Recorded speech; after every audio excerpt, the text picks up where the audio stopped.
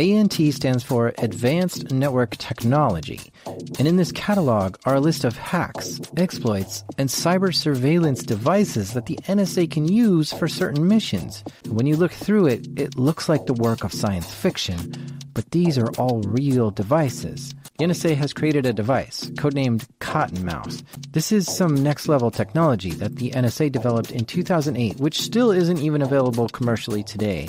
And the ANT catalog even lists a price for this, $20,000 per USB implant.